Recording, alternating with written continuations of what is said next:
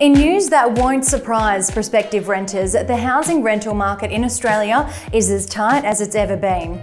According to Domain's latest vacancy report, the national rental vacancy rate fell to another record low of 1% in March.